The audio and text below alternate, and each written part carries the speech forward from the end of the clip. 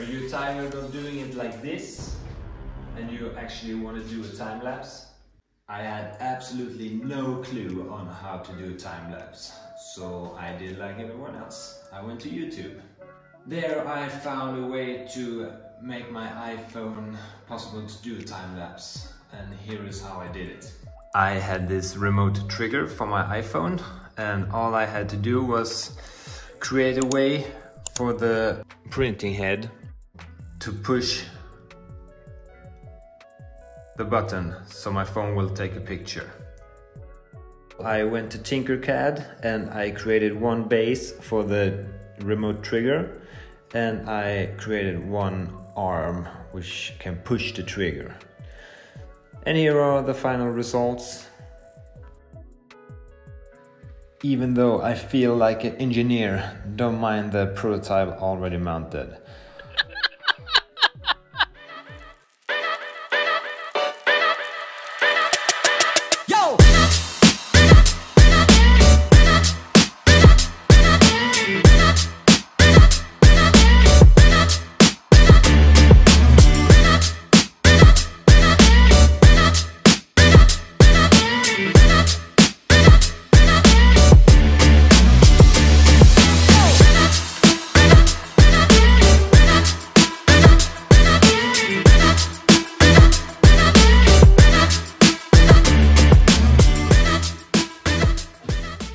I just used some double-sided tape.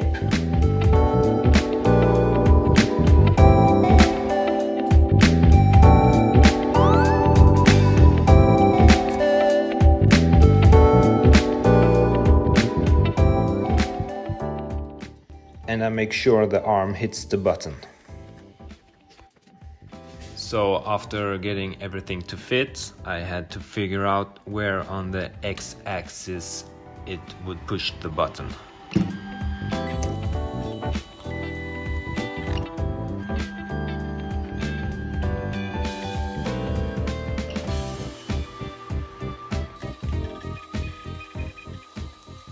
Let's listen for that click.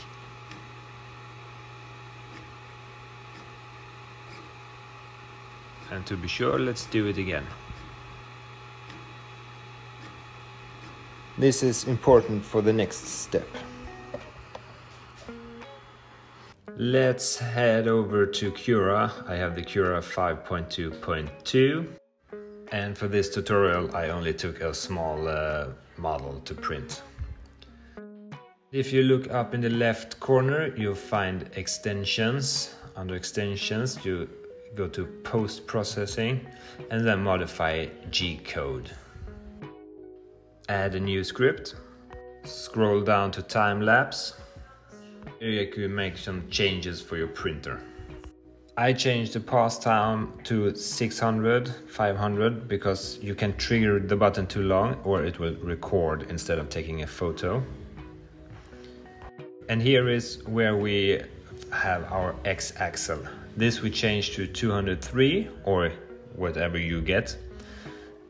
The park feed rate is how fast the head will move around, and the retraction distance should be somewhere between 4 and 7 millimeters is what I have learned, so there will not be so much stringing to the print. When done, you will see this little icon down in the right, and that will show you have your G-code done. And you can access it just by clicking on it. If you press the slice button, it will not show you the extra time it takes. And in this case there will be 43 layers, so it will be 43 pictures. And if you want to turn your G-code off again, you just click the little icon and then just click the X to delete the script. And here is what it should look like after.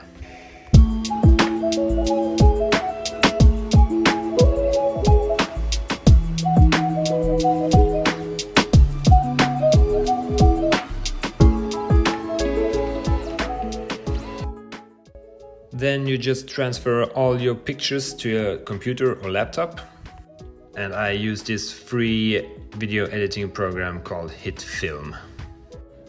Up in the left corner, you press the create new and OK. Down in the left window, you press media and import and choose image sequence. Go to your folder where you put all your images and just select them all and open them. And your time-lapse is done. Now you just have to export, choose the quality you want to download, and it's done.